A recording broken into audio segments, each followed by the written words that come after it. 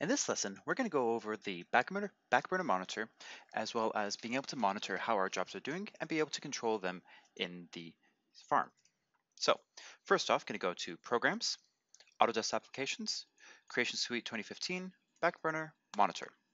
All right, and this opens up this little box over here. Straight off the bat, we'll see that there's nothing loaded in our view.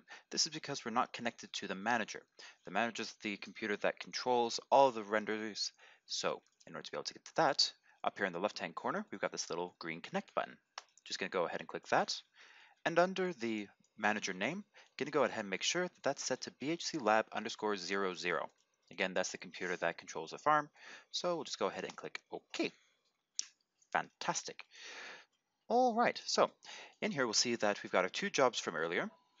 If we expand this out, we can see we've got our Maya software and our mental ray render ready to go. We've got an order to see which ones are going to be rendered first, the priority, and their state. Currently they're set to suspended because we wanted to make sure that we manually started them.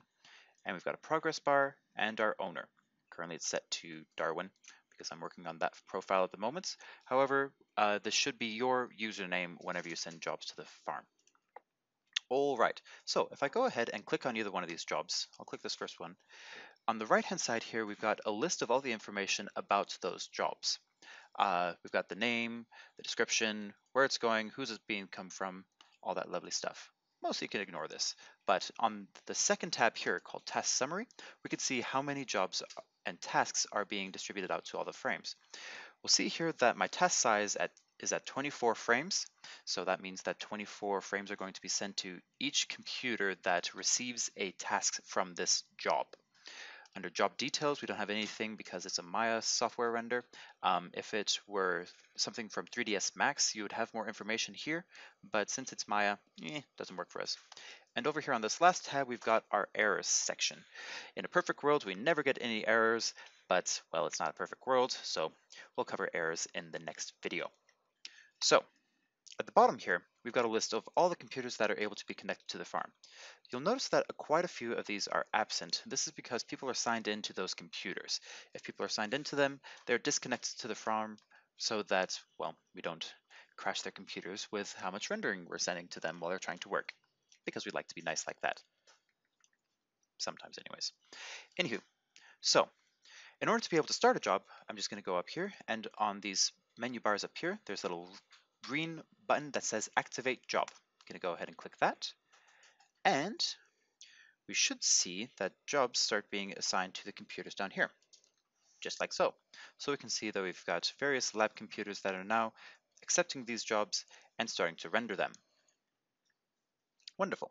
So if I go over to my project folder now, even on the Z drive, this should still work. So if we go to Images, we can see that my folder has popped open that we designated for this, and files are starting to be rendered. Fantastic. So we'll just leave this to it and go ahead and start my other job as well. You can have multiple jobs being submitted to the farm at any given point in time. You'll see that all these are actually popping in now as well. So we'll have many jobs that are being rendered at the same time. Benefit of having the farm, they'll be distributed between all the different farm computers at any given point in time.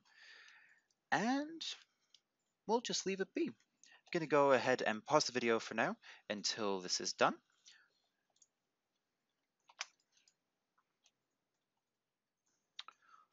All right, there we go. We can see that all of our jobs have been marked off as complete.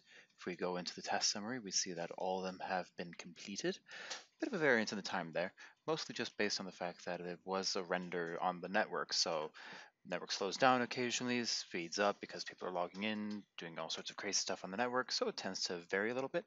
But overall, it's a lot faster than it would have been to do it individually on each hand computer. So once we've got this done, we can go over to our images folder, and we'll see that we have both folders set in. We've got our mental ray textures as EXRs. We would have to open these up in Premiere or After Effects to see how they look. And we also have our JPEGs from Maya software.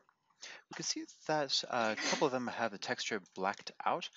This is again just a small error that we'll be covering over in the next video, where some nodes on the network do not necessarily pick up all the textures, just requires a re-render. But otherwise, we can open up these and we'll see that we've got a nice quick texture rendered out very quickly on the farm, and it's all located just in our images folder. So from here at this point, we would want to download these two folders onto our local computer to bring into Premiere. We don't want to open these over the network in Premiere or After Effects just because a network connection is slower than a hard disk connection, and sometimes Adobe products will wig out when they see that a file isn't opening as fast as it thinks it should. So just download them onto your local hard drive and you can start adding them into Premiere. That's pretty much the entire process at this point. A couple things to cover here. Once we finish our jobs, we want to select both of them. And if we know that we're done with them, we don't want to have to deal with them anymore. We right click on them and go to Archive Job. This will put them into the job archives. I'll just refresh this second. We see that it clears it out from our list here. If we go over to Job Archives, we can take a look at all the jobs that have ever been submitted to the farm. So this just allows us to be able to go back and take a look at them if we ever need to bring them back. We can see that we've got my files, a whole bunch of other files. If we ever want to look at the settings again or see if there was an error in them for some reason, we would be able to go back and either refresh, activate, or delete these files, just to be able to bring them back into our farm settings. And with that, that is pretty much it. Over the next lesson, I'll just go over a couple error codes and how to quickly fix them. But other than that, that is the farm. Welcome to the Barrett Render Farm. See you in the next lesson.